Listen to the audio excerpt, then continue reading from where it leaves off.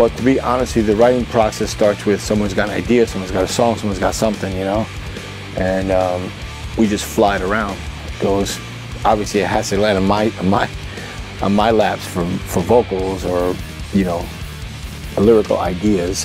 The thing is, like, the band lives kind of apart from each other. Like, there's 3 of us in New York, one guy's in Boston, and Roger lives in Arizona. So everyone has their own ideas of material. So first, you know, everyone writes their own riffs, and then by the time we come together on tour, that's when the band like comes together as a band and gets to jam on all the material. Just bring it to the table, and then we just bring it on the road, and together as a band we mold it together and make it feel as much as our song as it is, you know, it's total group effort.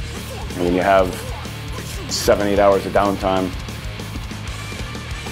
at sound check, it just belt out riffs and just bounce them off each other, and Mike and I just work well together writing.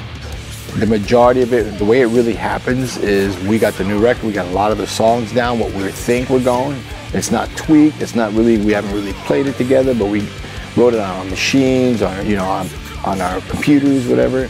And then I'll just, like 2 tours ago, I roomed with Mike Gallo or something, and we just bounced off ideas. We didn't actually even expect to be recording right now. We planned on recording later in the year, so we were like, all right, taking a little more time with it. And then Roger's like, we need to record in summer. So I'm like, wow. Guess working under pressure actually kind of worked good, because when it's just like, it's now or never, you have to do it. You know, there's no time. Fortunately, we have a pretty savvy sound man in Europe, so he gets to get really good board recordings.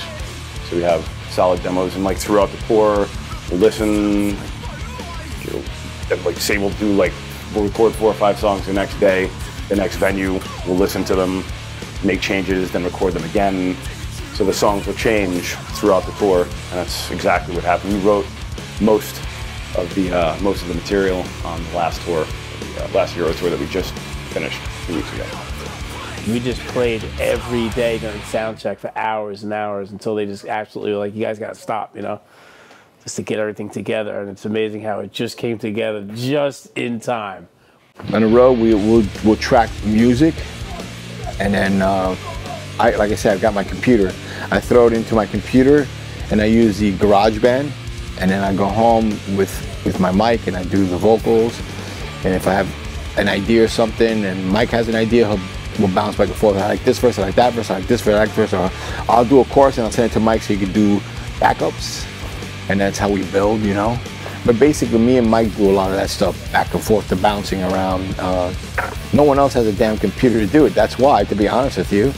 Oki doesn't have a computer, Craig doesn't have a computer, and Vinny doesn't have a computer, so it's only me and Mike just throwing shit at each other constantly, whatever the ideas are. Where Mike went to rehearse with the guys, because I'm in Arizona obviously, he'll record it on his iPhone, and then he'll throw it into his machine, then he'll send it to me, and he goes, I heard this, let me show you what I heard, and then he'll send it to me. If I like it, I'll go with it. If not, I'll change a couple things, or I'll just change completely, and that's how it works. But me and Mike are the only ones that are doing the tape trading, you know?